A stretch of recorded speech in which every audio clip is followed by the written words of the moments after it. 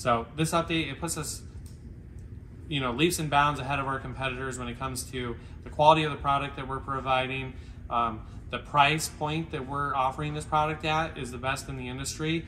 And with this firmware update, we are now squarely in the lead for the resistive capacity on our rack style batteries.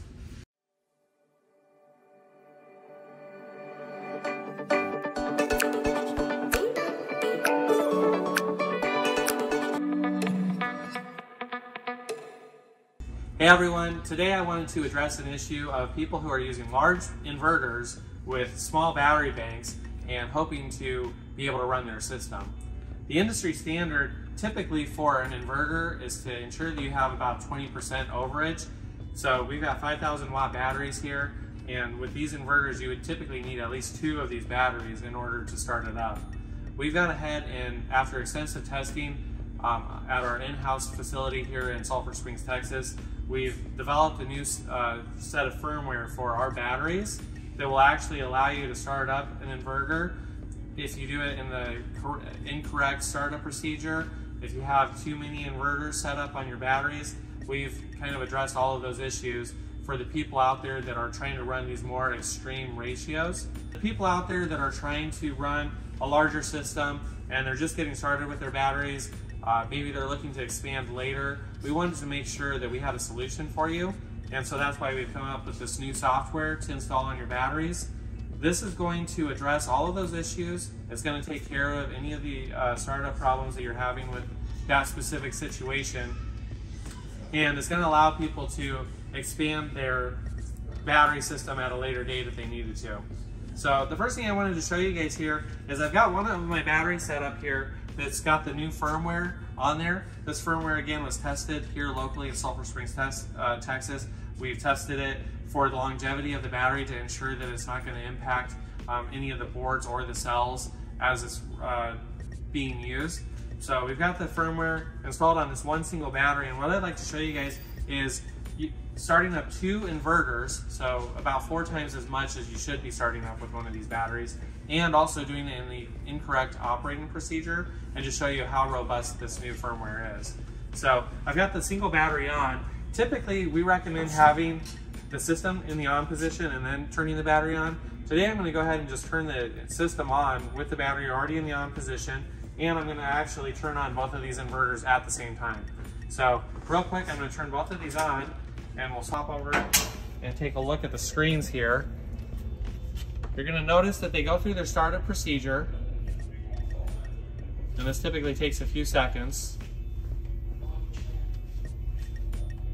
And now you can see that both of these inverters are in the on position and running. So this is 2 large inverters with 1 single battery, and that's typically what we're seeing when people are running into this issue. So for the people who feel like they must go outside of industry standards, the new firmware is going to be a solution for you. This, honestly, we think that you're going to be disappointed in the long run, because you've got a battery that can only output 5,000 watts, and up here you've got 13,000 watts of inverting power. So you're going to trip anyways when you hit that limit. Additionally, if you're keeping your system within the bounds of your single battery or your undersized battery bank, then you're going to be running out of electricity very quickly, and you're likely going to want to upgrade and add additional batteries down the line. So this firmware is solely developed for the people who are trying to go outside of the normal setups, who are trying to go to a more extreme ratio of inverters to batteries, or for people who are looking to expand their system down the line as they can afford it, and they just want to get started and start with a single battery, but they've already got their inverters, something along those lines. You're going to find that most people are going to be completely okay with the normal setup. If you are not running into this issue, then you don't need to make any changes to your system at all. We recommend just sticking with what you normally have. However, if you're a user who's trying to have a more extreme ratio of inverters to batteries, or slightly outside of the industry standard setup, then this is what this firmware is going to address. So for users who are going to follow a proper system design and they're going to follow the industry standards, this firmware really isn't for you. As you can see in our previous example, we had these 2 batteries off. These are actually loaded with the original firmware that comes with the batteries, And this is going to be for people who are following the industry standard, who have their system designed properly. And what I'm going to do is show you guys the correct startup procedure. I've got, again, both of these inverters. I'm only going to be turning one on because I've only got 2 batteries down here. So the first thing I do is go ahead and take a look in here. As you can see, I've only got the one inverter in the on position. And I'm going to go ahead and turn both of these batteries on. And they take about a second to start up here. And you're going to see that with a proper setup, that the original firmware, if you're following industry standards, is going to work just fine. All right, I'm here with Marcus, and he's actually going to take us through the process of updating the firmware if we are trying to go outside of the normal use. So the first thing we're going to do is connect to the battery with a cable. This cable is a special cable that you'll need to contact us to get. It'll be on our website, and we'll have a code there so that you can actually get this cable for free. If you choose to change your cable, there's a different pin out on this cable, and we'll have a link down below with that information that you can follow. But with this cable, we've gone ahead and connected to the battery. We're going to go ahead and hit port refresh just to make sure that we can connect, and then we're going to click on the connect button. If you successfully connected, you'll see at the bottom, port opened successfully, as a flashing message. And just to verify, I always like to go to the BAT info tab. We're going to change the address to 0 and add address to sequence. You'll see that the battery's state of charge, lows, and the voltages. For updating the firmware, it is required that you're on port address 0, so just ensure that you've got that set up. Next, we go to the program upgrade tab, and this is actually where you're going to load the software. We're going to have a zip file in the description of this video that you can download, and it's going to have several different versions of the software. So the first thing we're going to do is we're going to connect to the battery here as well. Again, we're going to change the address to 0.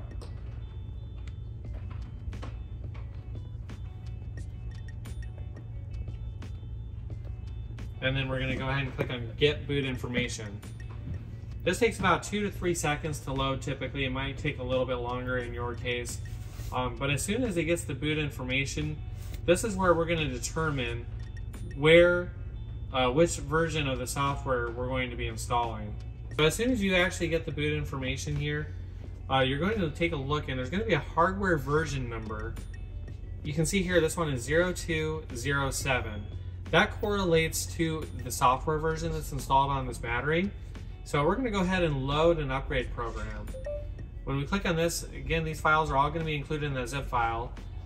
You can see here that they all have a name for each file. And we're dealing with a 48 volt battery, and we saw that it was 0207. So we're looking for the 207 update for 48 volts. And on this list, it's the first one on the list, so we're going to go ahead and select that. And then all we do from here is hit upgrade start. The upgrade on the battery typically takes a couple of minutes, and you're going to see that the lights on the front of the battery change while it's going through its upgrade. I'm going to go ahead and let this go through, and once it's finished, I'll be back on. So we've gone ahead and we've completed the firmware upgrade here. And what we're going to do is we're going to do another demonstration here in just a minute. You can see the message at the bottom, upgrade successful. We're going to do another demonstration that shows the single battery that we've just upgraded that was failing earlier, actually running the 2 Schneider inverters by itself. So I'm going to go ahead and walk over here. I don't know if I cut that out. So I'm going to go ahead and show you guys. We've got the single battery here. Once the firmware has been upgrade's been completed, you want to go ahead and turn this off. And we've got all 3 batteries in the off position here. I'm going to go ahead and show you guys the setup here. Again, both of these are off. We've got the 2 Schneiders. I'm going to turn the battery on first. That's going to go through its startup procedure. And as soon as the state of charge lights are on, I can go ahead and turn on both Schneiders. So I'm going to flip both of these on at the same time. Both Schneiders have gone through. You can see that they're starting up. And we'll give those just a second to finalize their startup. And you can see that they both just kicked on. So we've got both of these Schneider inverters turned on the single battery whereas before we were failing with just this one battery. So you can see that the firmware has done what it needs to be done. So everybody, as you can see, this firmware upgrade is going to solve all of the issues that you're running into if you're going outside of the standard operating procedures for inverter sizing the batteries. With this firmware update, it places us squarely in the lead for resistive capacity on rack style batteries. The thing you have to remember is when we get a firmware update like this, we're not just flippantly putting out Chinese software and installing it on the batteries. We have an R&D team located here in Sulphur Springs, Texas, that we've tested this firmware for the last 4 to 5 months under multiple different operating parameters, different settings, different configurations to ensure that there's not any possibility of any damage or anything happening because of the firmware update. You have to remember, EG4, we're a US-based company located here in Sulphur Springs, Texas, and your warranty obligation is held here in the United States. And we have a team local here that we went through all the testing with. We wanted to ensure that the firmware update wasn't going to cause any issues. The biggest thing too is we know that the hardware was already there to be able to handle this. We just wanted to test everything locally. So this update, it puts us, you know, leaps and bounds ahead of our competitors when it comes to the quality of the product that we're providing. The price point that we're offering this product at is the best in the industry, and with this firmware update, we are now squarely in the lead for the resistive capacity on our rack style batteries.